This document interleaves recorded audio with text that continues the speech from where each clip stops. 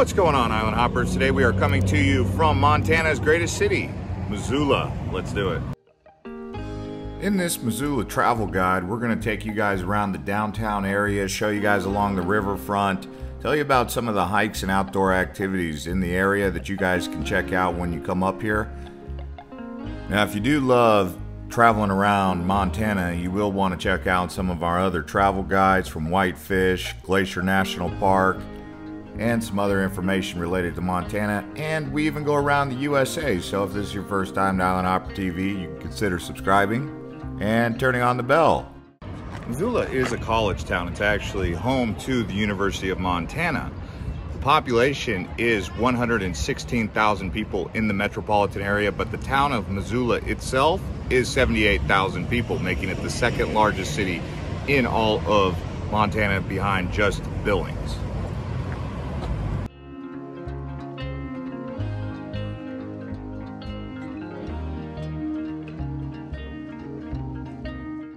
Here we are at the intersection of the heart of Missoula. This here is Higgins Street and Broadway.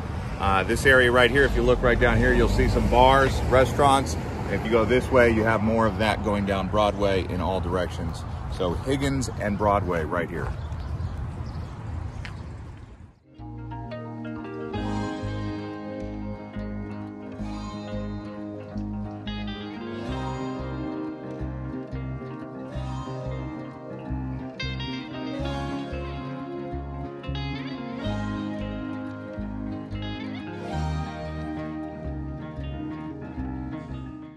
All right, so here we are at the Missoula Club, Burgers and Beer. We're gonna go in here and get a beer, sit down, talk to the bartender, learn some more about Missoula, give you guys some history, and let's do that now.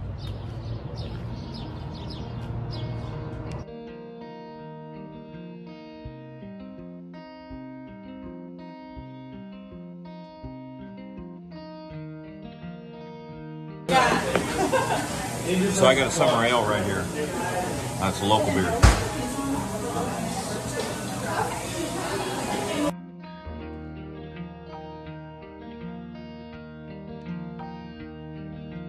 So I got an old-fashioned burger right here with bacon.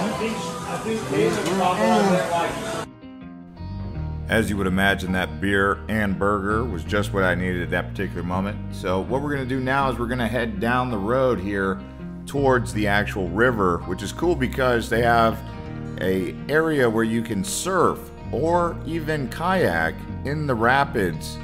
It's a popular place with locals. You've probably seen it on Instagram before, but that's where we're headed now. So we'll just show you that stroll from the downtown area towards the river.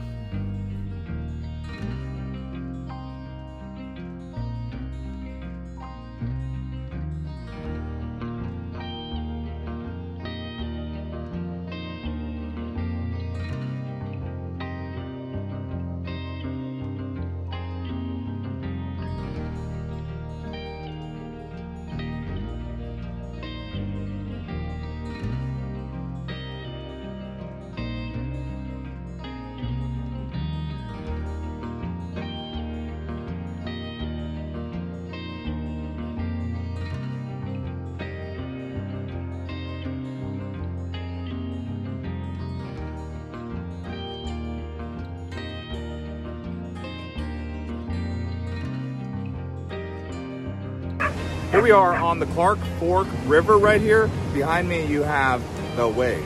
This area right here is where people come to surf. That's why if you look down there, you'll see people surfing the wave. It's actually a rapid. They're also in their kayaks.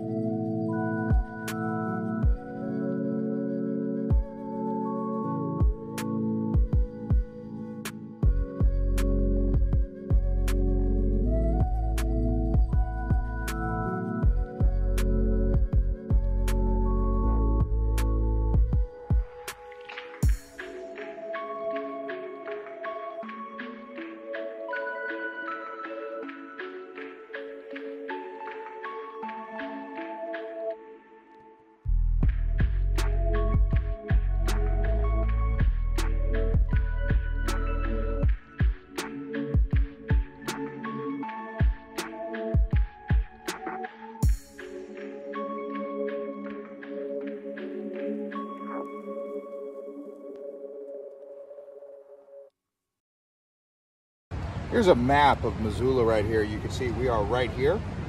Okay, up here is going to be the M, which is a hiking trail. You can go right up there. And then you have Ron's River Trail. You have the Clark River, obviously, and you have some islands in between here. West Broadway Island. So you can see there's lots of future opportunity for a town like Missoula.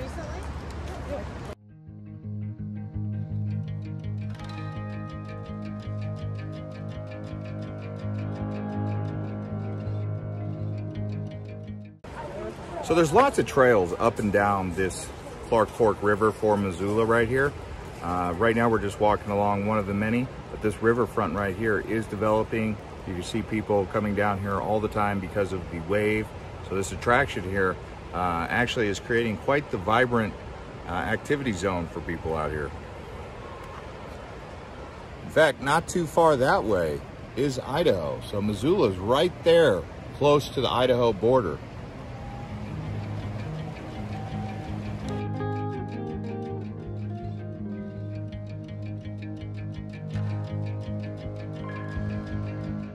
If you guys look right behind me over here, the M on the mountain, that's called the hike to the M. One of the reasons you would want to hike up to the M, it's about an hour and 20-minute long hike there and back, is because you get the sunset. You guys look right there, you can see the sun right now, it's setting.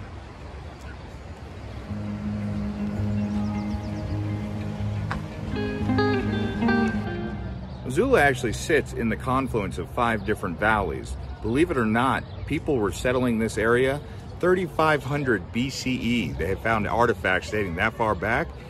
You have the Kootenai people, the Blackfoot, and several other tribes who were actually here. Now, what we're going to talk about next is the European settlers who came through during Lewis and Clark.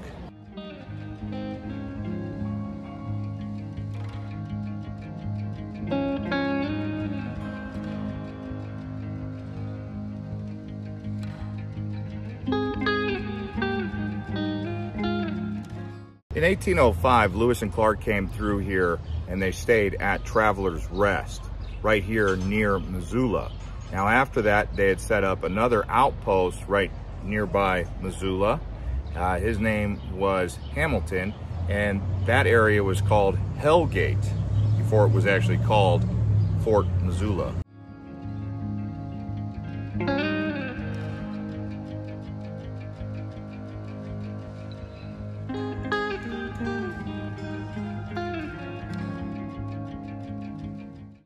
Now there's a couple bars out here. You can call them dive bars if you want. Right here we got Reds. We obviously showed you Missoula Club earlier in the video, and there's Stockman's. But there's more bars than that. It's just that's what the locals said were the dive bar hangouts.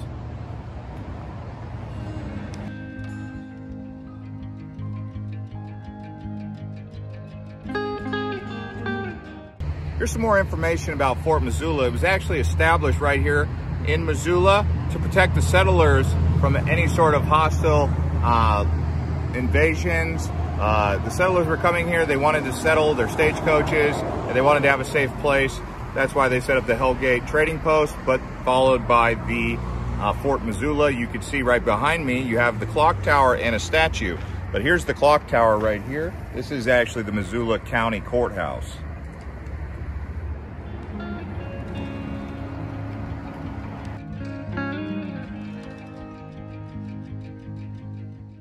In and around Missoula, there's over 400 acres of parkland and 22 miles of trails. There's also a grip load of conservation land. In the early 1990s, Missoula went from a lumber major outpost for lumber production to all of a sudden that whole industry really drying up. And then the university and some hospitals became the #1 industry. So right now, Missoula is still in transition, entering into a post-industrial era.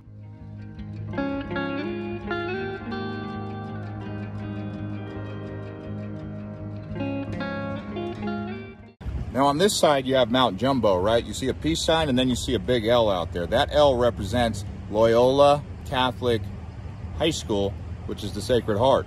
So that's what that L represents. And the peace sign, I guess it means peace. But you could probably hike up to any one of those mountains. That's Mount Jumbo.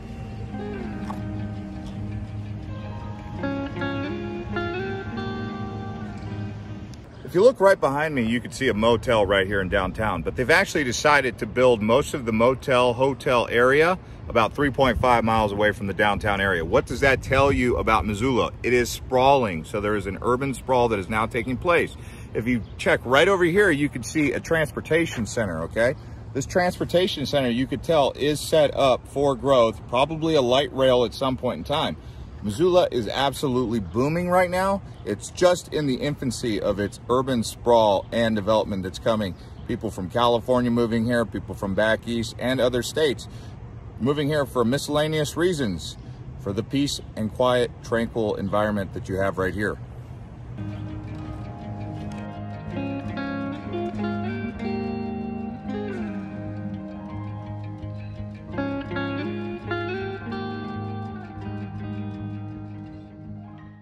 All right, as Montana continues to grow, the subject of friendly people keeps coming up.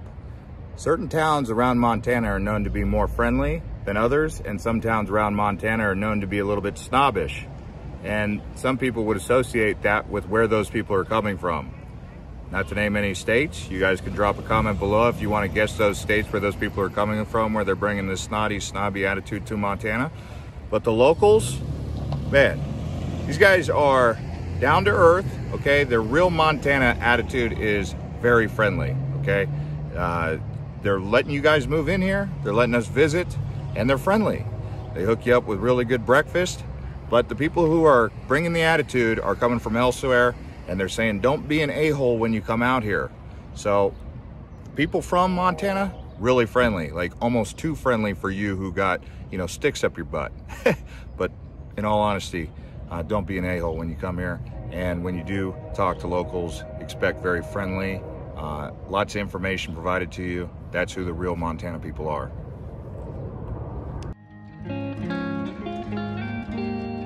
If you look right behind me, you can see Thomas Meagher's Irish Bar. So they do got an Irish bar. Who doesn't love an Irish bar?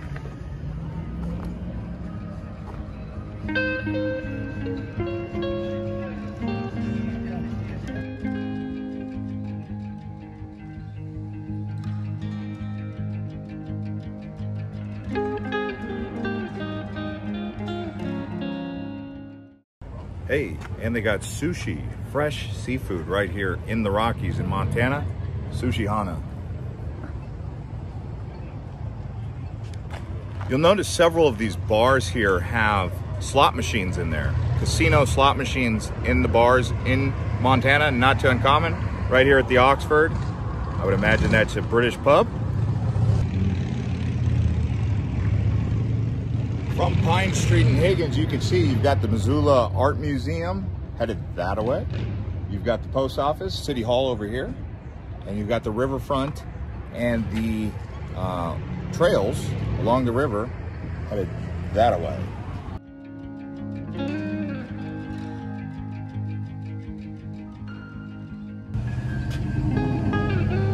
Montana real estate is really booming, and I think the reason is because you get these homes on rivers, on lakes. It really is like America, Switzerland.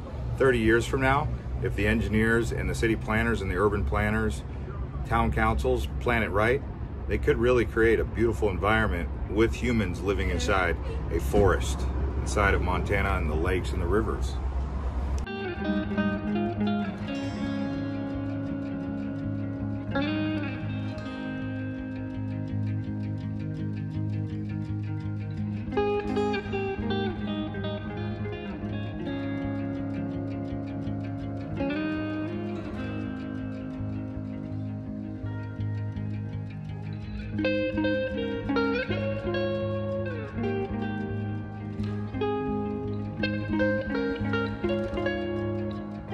If you want some really good pizza, you're going to want to come over here and check out Pie Hole.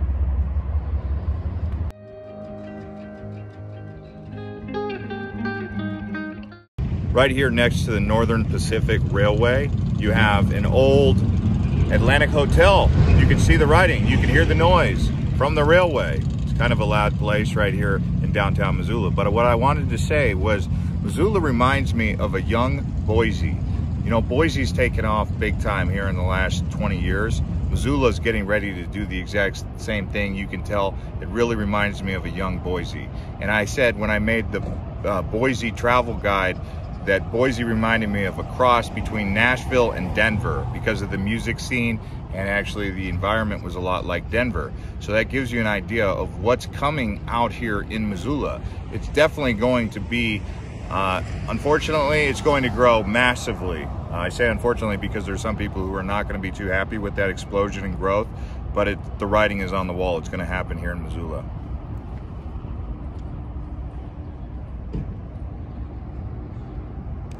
With that being said, being that we know that there's going to be a growth in population, even if it means doubling in size in the next 10 years or tripling or even going to 1 million in the next 30 years, the city planners have an opportunity to really create a smart city, an intelligently designed modern city that incorporates the natural environment with the people. So it really ends up being a beacon of an example of what American cities can be, because this city is going to be growing.